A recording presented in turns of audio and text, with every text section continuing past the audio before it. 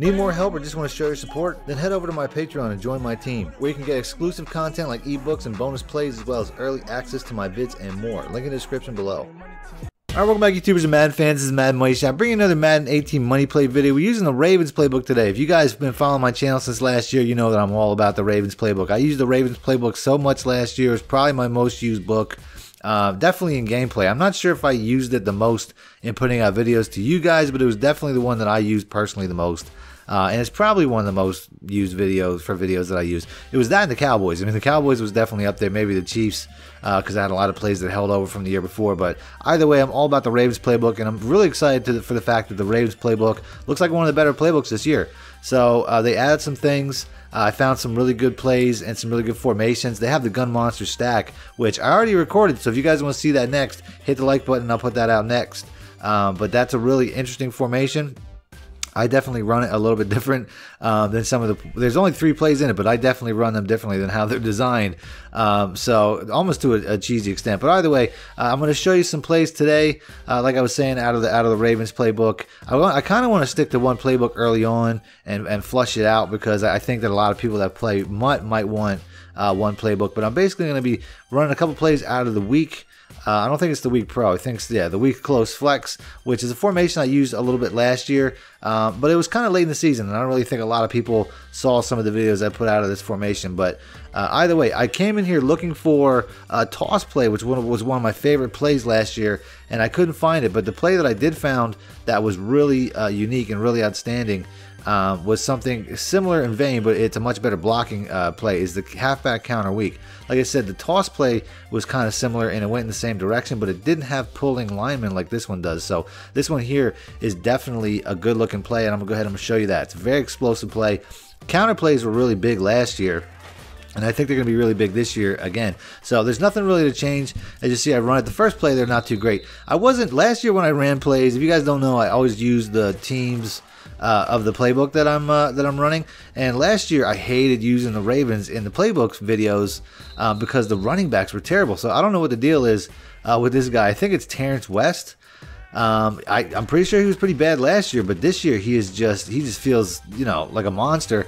So like I said, I don't know if he's a better player now or if it's just this game is so slanted towards offense, because it really feels that way. As you're seeing me bust some really big runs here early on, but you can see that there's nobody even really near me for a good 5 to 10 yards. I mean, and then it gets to a point where I have to make somebody miss. Like this here, I mean, that's just outstanding blocking.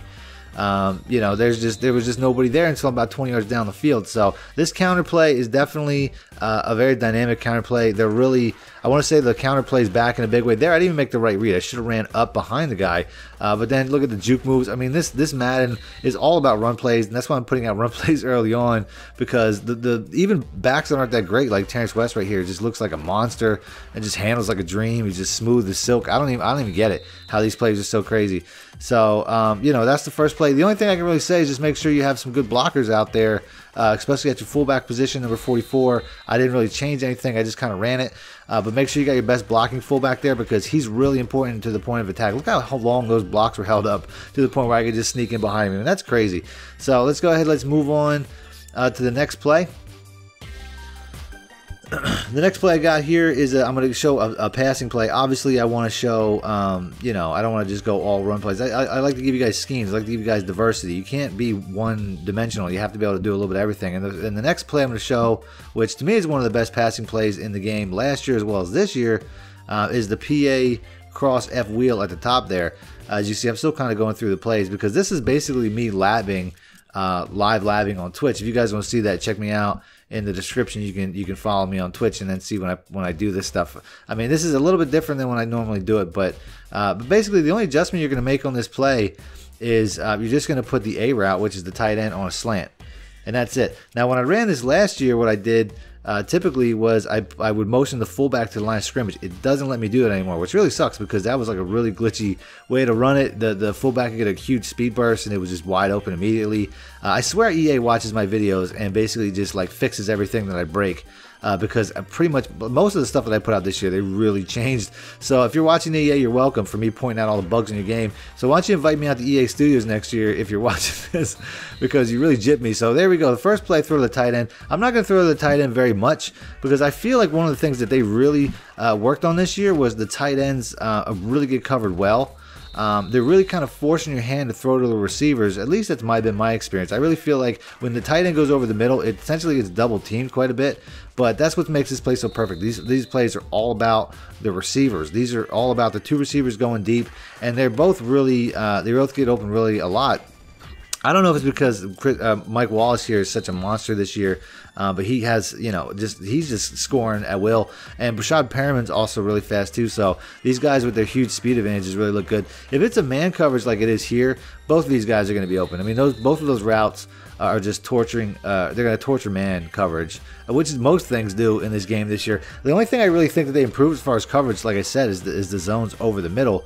But even then, if you flood the middle, it seems like they improved the zones only to the tight end. It doesn't feel like they improved the zones towards the receivers. You can see my receivers are getting wide open over the middle. Here's another. I could have went either way there. I went short because obviously that safety was over top of a Perriman. So man coverage, the safest bet is going to be Wallace's route, the B route.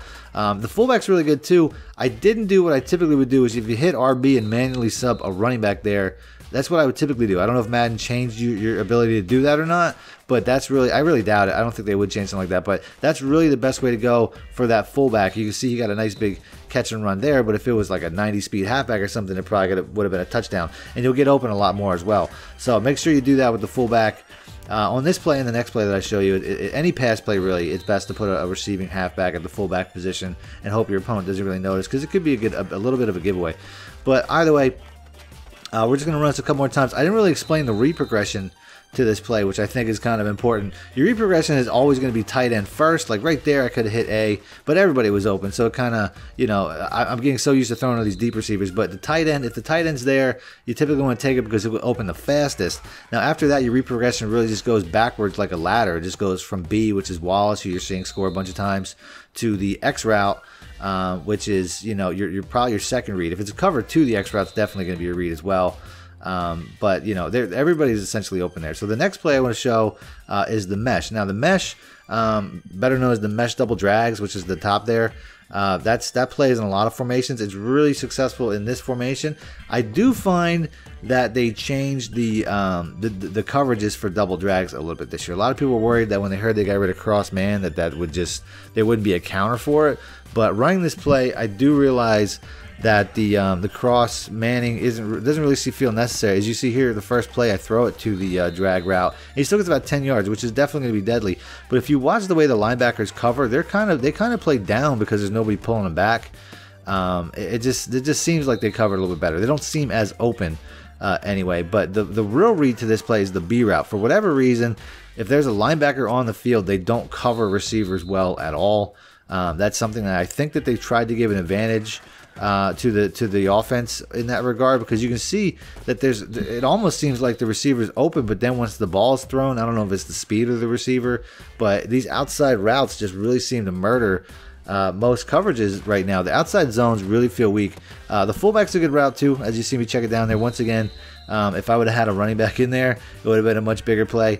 But that's I'll take that. He would have been open there again too. But this deeper route, for whatever reason, I don't know what they're running. I'm not really paying attention, but if it's a cover 2, that's a really good route. Here it's actually a cover 3, and he's in coverage, but this year receivers are just holding on to the ball so well. I mean, that route is just murdering just about everything. Everything it sees. The Y route would have been good there, but look at that. I don't know, like, it looks almost like they're covered, and then the separation's there and he's gone, which is ridiculous. So that's why I'm spamming it to that outside X route. But that's just the way the coverages are this year. I mean, and everybody seems to notice. I've seen other YouTubers mention it, where they basically are just like, look, these outside zones aren't covering either of the options. So I'm going to take the bigger one until they figure it out. So down the line, if they patch that, that might be something that this play changes, but the reads are always going to be there. There's still going to be the fullback or the double drags. Another good way to make the double drag a little bit better is to motion out the running back and send them on a deep route, and that'll basically open up the underneath a little bit better. I didn't throw to him there, but it'll typically do you some service against cover 3s and cover 2s if you're pulling back. Which this is your classic mesh double drag setup. As you see here, I hit the X. Not quite the speed advantage I was expecting for Rashad Perriman to get, but you see that's still my biggest play to date as far as the mesh drags or the drag routes go. The drag routes don't really run like they did last year. If you watch the A route, I know maybe it's because it's the tight end, but it just kind of seems a little herky-jerky more than normal. It's not as smooth. And like I said, I don't know if that's because I just don't have the most athletic tight end.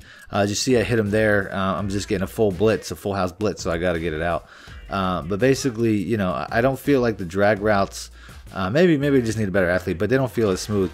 But either way, these are 3 plays. I'm gonna pretty much wrap up the video after that. But 3 good pass plays. I'm not pass plays. 2 good pass plays, 1 really good run play. That's I typically lead off with the best play. I mean, that pass play was to a point where I was just pitching and catching with the defense. Really couldn't do anything. So a really good pass play and a really good run play. And then this one here is just your typical mesh double drag. So that's it. If you guys want to see more Ravens, like I said, hit the like button. I got another video already made, and I'll put that out next. And that's it. Thanks for watching, man. My shit out.